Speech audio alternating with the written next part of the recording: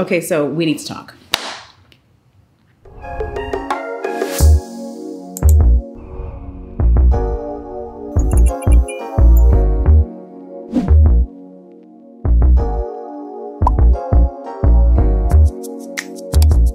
I know I've seen a few messages where they're like, yo, you dropped a bomb on us. And it's true, I dropped a bomb on you all because let's face it, this is the internet. You've seen channels where in the comments, it's in complete shambles because someone has made a decision for themselves with their own life that other people feel so strongly about. And I understand the investment that some may feel when following content creators like myself online, but then I do not and will never understand nor support the overstepping of boundaries where comments are made that are extremely inappropriate and offensive. So because of the world that we live in, I was just like, I'm gonna do this, I'm gonna document it, and I'm gonna share it when I'm good and ready. And that's exactly what I did. So if you're wondering what I'm talking about, obviously you can see that I had a surgical procedure. If you wanna know what it was, all the details, all the things, watch the playlist on this because there are different episodes in this series and this is one of them, right? Talking about why, just getting some background on it in general, but certainly make sure you watch that playlist if you are curious. I did this for me.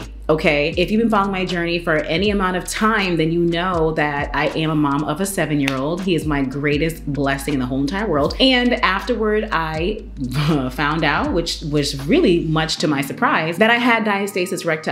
I was dumbfounded. I was like, there's no way. Like my stomach doesn't look like the stomach of women that I know in real life and also have seen online that have shared that they have diastasis recti. So I was just like, what? And I didn't realize this. It was clear when I would suck in my stomach, contract my abs, and then let it go, it's like everything was coming out of my stomach. And then when I would suck it back in again, it's like, oh, okay, we look a little decent, you know, extra skin, belly fat. But then I let it go and it was like, what? So watch the series. Like I said, I've shared this on social over the years. I've talked about my weight. I was on and am still on keto. So my weight and the discussion around my weight and body image has always been a part of my brand because it is me. I am the brand, you know? And I have an amazing community of women who follow and a lot of which are or were going through the same things. So I just love to share, but this was so deeply personal that I was like, I'm gonna just do this and I'm gonna hit it with it when I'm ready. You feel what I'm saying? So yeah, I did it. I cannot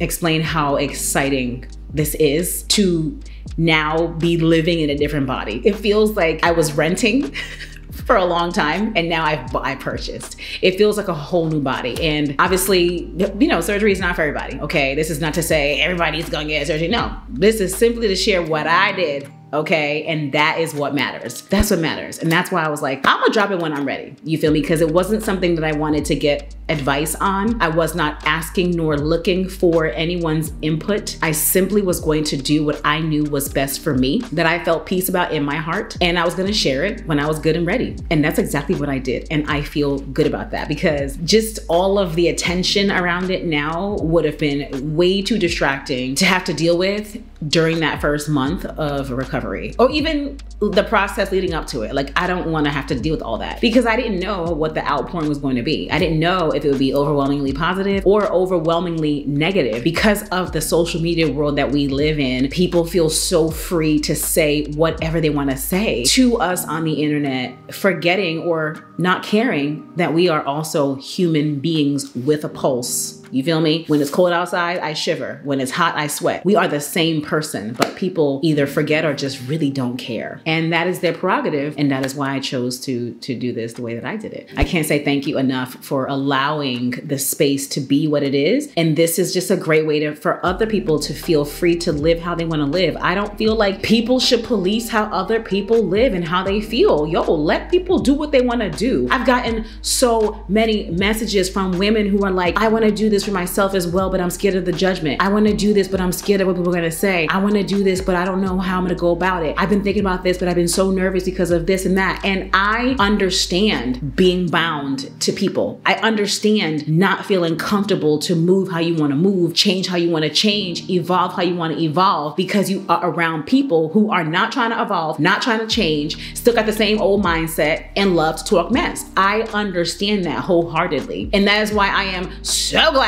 that I am not around a lot of people. So I don't hear a lot of noise. I know for a fact that the demons have woken up. I know for a fact that the demonic forces have already discharged themselves from God knows where. But I don't care because I know that I am covered by the blood of Jesus. I know that for a fact. So I don't care that I have now entered the group chat. Honey, I've been in the group chat, okay? I've been in folks' group chats and now they're adding these pictures and videos to the chat. And what I really want to say is, what y'all saying? Let me get my drink. I'm doing water because I'm still not cleared for a glass of wine, but pull up a chair, shoot. I wanna know what y'all saying. I already know that this is what it is. And I praise God that I have the toughness to just not give a you know what I'm saying? It just is what it is for me. You know what I'm saying? I think that it's so important to live how you wanna live. Life is just so stinking short. I no longer have time to live for people and what they will and won't say, what they will and won't approve of, what they will and won't sound the alarm on. The alarms can be ringing all around me 24/7, 365, and I don't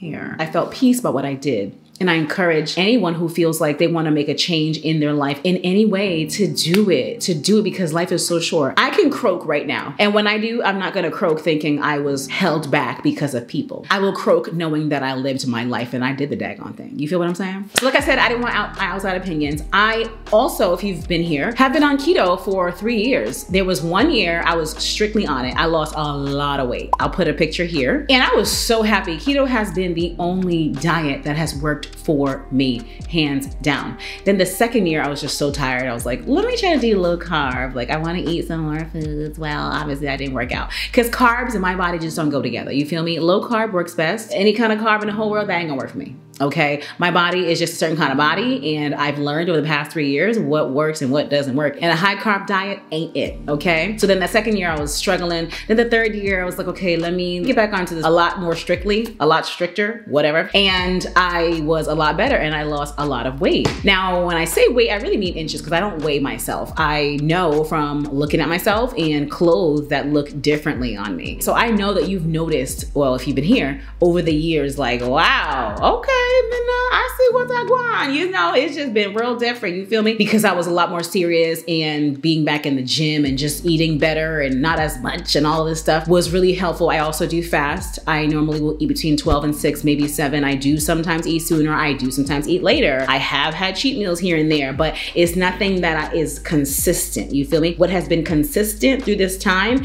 is sticking to keto. If I'm consistently eating after 7 and consistently eating breakfast every day at 9 and then consistently eating rice and stuff, then I wouldn't be where I am. So in addition to having the procedure, yes, I've been on a ketosis diet. That, and then during the recovery process, it really expedited itself because you really can eat whatever you want if you wanted to. You're not gonna look the most amazing, but you could. And I stuck to keto. I was like, no. I want my results to be fantastic. So even through the recovery, I've been on keto because no ma'am, you feel what I'm saying? I recovered fast. I am grateful to the Lord Almighty because of it. If you are thinking about having this procedure, okay, you may see my progress and see how everything went down and think like, oh, you know, okay. I am very different as you saw. As you saw in episode 2, you might be thinking, what? I would have never been on the camera. I would have never been walking around. I would have been passed out. I would have been. And that's what I mean. I am just a very different species. So what I can tolerate, I would find is a lot more than most people because even my doctor was like, yeah, you are an anomaly. Like people follow you, they gonna come in here and they're gonna be like, what did I just do? Even on my post-op, which was day 2 of surgery, walking in, and then when they saw me, the nurses and the doctor, they were like, what? You don't even look like someone that just had surgery, you feel me? And then even when I went in 2 weeks afterwards, like that, just every time they've been like, wow, okay? Just in general, like I've been to the stores, all this, and you would never know that I just had such a major procedure. I'm just a different kind of species, okay? So if you are thinking about doing this, just know that your experience may be a lot more regrettable, but I would never change it. I wouldn't change it. I would not change it for the world. I am so, so happy. It wasn't as bad as I thought it would be. It really was not as bad as I thought it would be. And one of the main reasons reasons why I decided to add my experience to the library online of content surrounding these procedures is because in my research, I did not find many videos that were very raw and uncut. I'm sure they're out there, but I just didn't find them. You know what I'm saying? And I'm like, the girls need to know, you know? There's a lot that needs to be known, you know? And I just knew that there was going to be interest. And rather than answer hundreds of messages saying the same things, why not make a video and just tell you? But rather than tell you, let me show you. Right? It's one thing to say, yeah, and then when I got back, I felt like this, and then I had massages, and then I had to take this medicine, and then I had to wear this patch, and then I had to do this, and I had to walk around. Oh, and then I was swollen, and then my tummy was doing this, and then I had this, and I had that, I had lumps and bumps. Why not just show you? Because if you're like me, many times seeing is better than just listening. So you see and you listen, you're like, oh, now I understand. So that if you do choose to do this procedure, which is not by force, but if you do choose to, you know, oh, okay, Minna did say this, Minna did show me this and that. Because even in my vlog, I explained that I had ran across a woman whose, it just wasn't good. Watch my episodes. But you can tell she didn't know a lot. And she had a lot of regret with her results at that time when I saw her and mine. And I was like, dang, see, this is what I'm saying. So anyway, I just wanted to talk about the surgery a little bit and just touch on a few things. Watch the episode series if you are interested in it. I will link it below. And of course, follow me on all socials and just follow along on the day-to-day. I will be updating you as the time progresses on different things that I think are notable for you to know about. But I really am grateful for all of your support. If you have any questions, leave them down below because I will answer them for you. And I will see you in my next video. Bye.